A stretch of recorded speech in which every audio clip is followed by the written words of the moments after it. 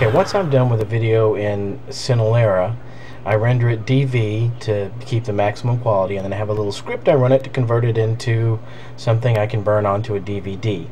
And so that is what I end up uploading to YouTube. I haven't actually rendered directly from Cinelerra for YouTube since I was using my old camera, which had a 4:3 aspect ratio.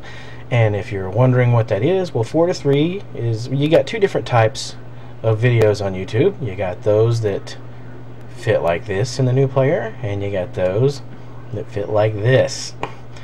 You gotta love those square pixels in NTSC and PAL, because this is it makes things a little more complicated. Those of you running high definition through Cinelerra, you don't have to worry about it. You use square pixels, which is what the computers use. You render out, you're good to go.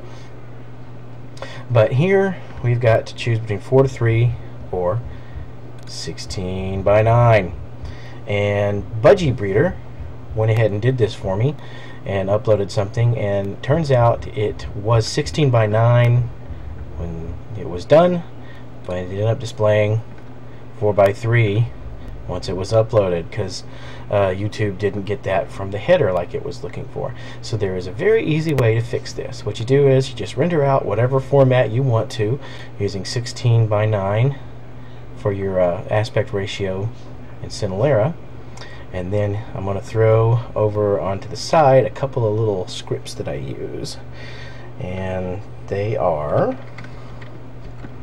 in mencoder, and here they are. They're basically the same script. The bottom one just has a little tweak thrown in case your audio is out of sync. I haven't had that problem in a while. So what you want to do here is copy the command, and however you can get over to your place where you've rendered your video out in the command prompt.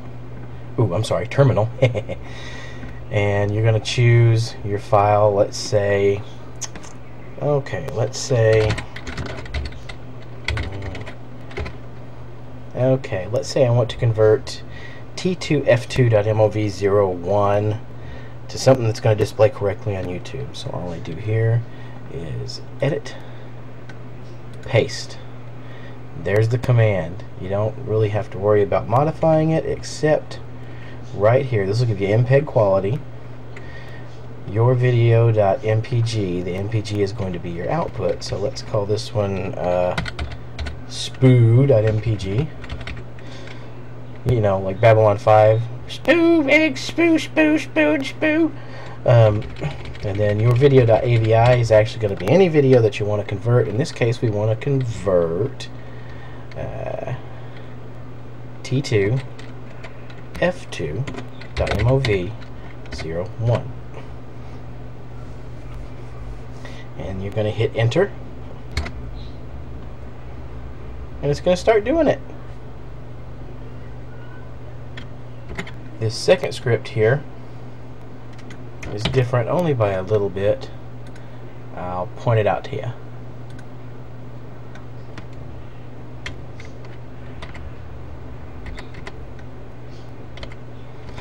Okay, the difference in this script is right here where it says delay.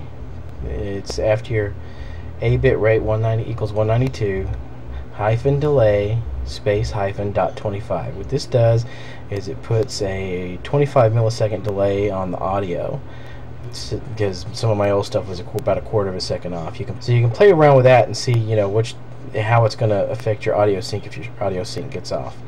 But other than that, those scripts, you pretty much just plug in what your file is called, and then by the time you're done and it finishes, you have got an MPEG file that you can upload to YouTube that is going to have the correct aspect ratio. So I hope that helps you guys, and I'm working on the Tidler tutorial. So until next time, have fun.